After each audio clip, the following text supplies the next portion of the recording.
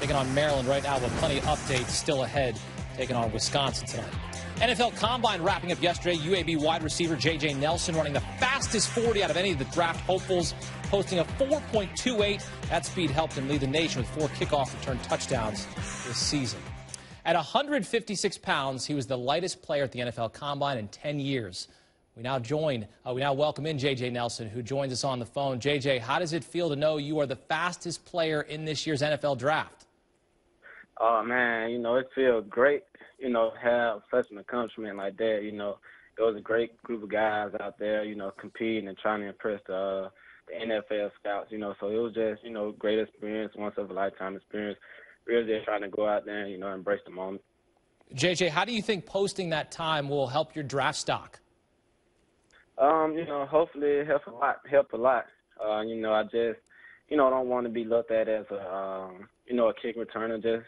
I really just wanted to go out there and show that I had great hands, great routes, just really try to, put the whole complete package together. All right, one of the side stories, besides the fact that you posted a 4.28, you wore Adidas shoes when you ran the 40, but did not sign an endorsement deal with the company before running, and you missed out on $100,000 that Adidas was offering to the fastest 4 runners. Do you have any regrets now at this point?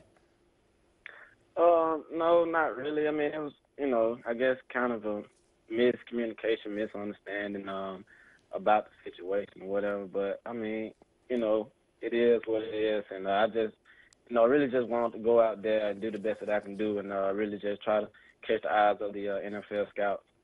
Any of your friends or family giving you a hard time about missing out on the $100,000? No, they just asked me, what all happened and, why they're not giving it to me. And, really just, I guess nothing that I can do now. So, I mean, it's not like that I declined the offer or anything. I just never was, offered a deal from Adidas. So, I mean, it's not like I declined an offer. Yeah, well, hopefully you can go back out and earn that $100,000 with a contract. Besides missing out on the money, what was the hardest part of the Combine? Well, the hardest part of the Combine probably, like throughout the day, going through the medical treatments and everything. So, but other than that, it was a great experience. I had fun. I enjoyed myself, fellowshipping with a lot of those great group of guys. So, I mean, it was great.